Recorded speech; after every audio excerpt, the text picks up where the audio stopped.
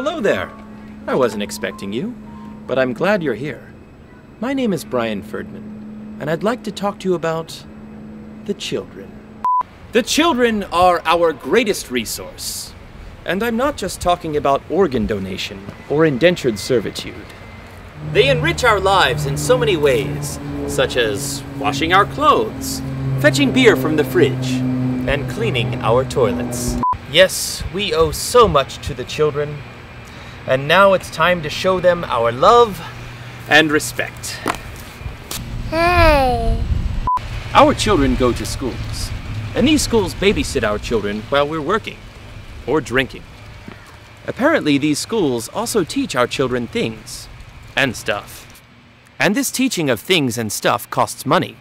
Money these schools do not have. So I asked myself, Brian, what can you do to help? I don't have any skills, and I don't like doing anything that involves actual work. And then I realized I can grow facial hair. There's an organization called Mustaches for Kids, which encourages men to teach young children to grow mustaches. With your support, I can teach young boys, and maybe even girls, the joys of growing facial hair. No. That's not what they do. What? Mustaches for Kids gets men to grow mustaches for charity. Wait, you mean I have to grow the mustache? Yes, and you hit your friends up for donations. Look. I don't get it. Oh. Are you sure this is a real charity? Yes, it's real. Mustaches for Kids has been around since 1999 and has raised nearly $1 million for kids' charities.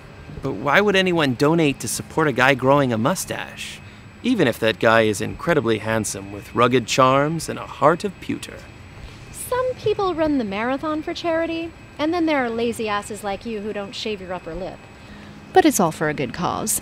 So why shouldn't they kick down $5 or $10 to support our schools? How long do I have to grow this thing? You can't shave it off until December 5th.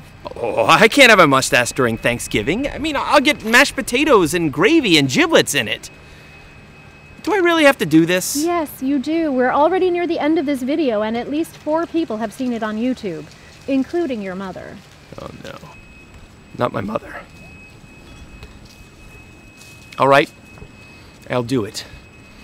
I'm going to grow a mustache. Are you sure there's no way I can get out of this? Think of the children. Yes. The children. So I'm going to grow a mustache. A mustache for kids. And I need you to sponsor me. The road ahead will not be easy. I will undoubtedly endure slanders, taunts, and awkward pickup attempts from seedy gay men with weird facial hair fetishes. Your support will help fund educational projects that teach children valuable life skills so they don't grow up to be someone like me. And if you donate to this cause, I promise you, I will grow the greatest mustache since Tom Selleck. Or at least Robert Goulet. But don't do it for me. Do it for the children. Think of these precious, adorable children when you donate to Mustaches for Kids. And if you hate children, do it for me. And if you hate children and you hate me, do it for the schools that keep the little shits off the streets.